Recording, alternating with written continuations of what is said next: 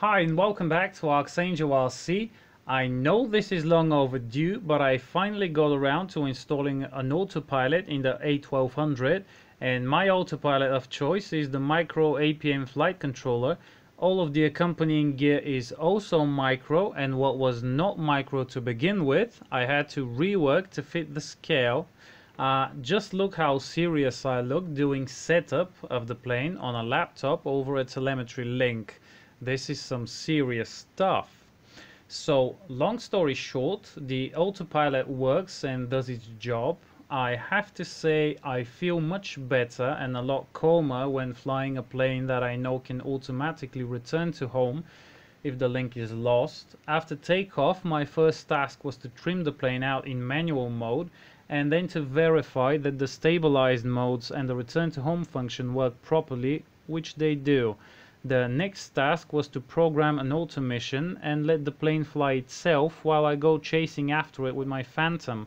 Now, I have to report that this was also a success. In order to make it easier for me to chase the plane, I programmed it to fly as slow as I felt comfortable with, and I also limited the banking angle the autopilot should do during turns. I have tested the A1200 and I know it is pretty much impossible to make it stall, especially in a stabilized mode, but still, better safe than sorry.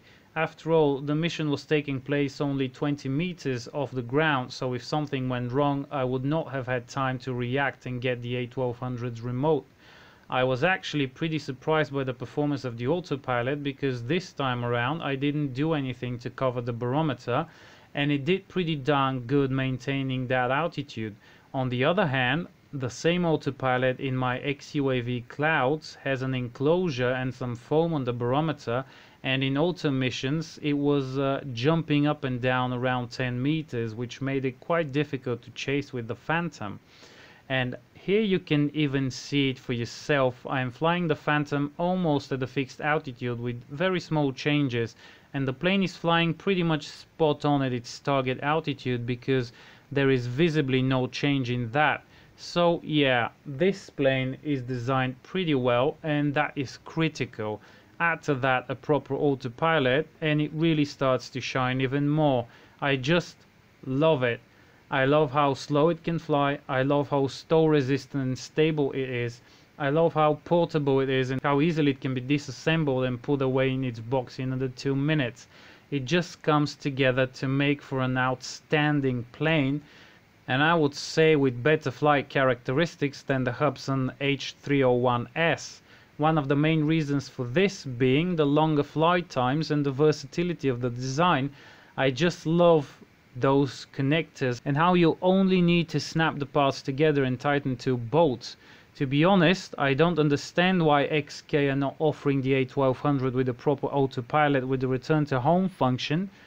You know, it doesn't take a lot to clear up a few issues and make a system that actually works reliably for everyone, not just for some people as is the case with the Hubsan. It is not rocket science. Would be interesting if this ever happens actually. And on the topic of flying slowly, this car was driven by someone who was learning to drive, and I was able to safely slow down the plane to be able to follow it no matter how fast or slow it was going. I really love this plane. It is so versatile. The only issue I had was with the camera control, but more on that a bit later. Next on my agenda was to finally take advantage of having proper return to home functionality on this bird and go long. I wasn't sure how long I would be able to go with the FSK XSR receiver mounted on board, but I had to try. So after recharging the battery and throwing the plane back in the air, I headed away from me in some direction to see how far I would make it. Since the XSR has telemetry, I was able to monitor my radio link on the Taranis, and the receiver started to really complain a lot around 2 kilometers out, at which point I made a turn but did not return. Instead, I took a leisurely flight over the nearest village. Now, it would be a good time to show you the issues I had with the camera controls, or to tell you about them because I can't really show you. Some of you may know that theoretically the camera should be controllable from the radio, so I connected it to the flight controller and set up a 2-position switch on the Taranis to start and stop video recording, or at least that is how I thought it should work. Sadly, this is not how it works apparently, so I will have to look into it more. Long story short, I start the recording manually on the ground, and at some point during the flight the recording stops all on its own without me touching the dedicated switch for the camera. Then at some point it would start recording again, all on its own. The only thing the switch does is to take photos, but that is not really indicated on the screen when looking at the camera's video feed. Only video recording is indicated, and that doesn't seem to be affected by flipping the switch.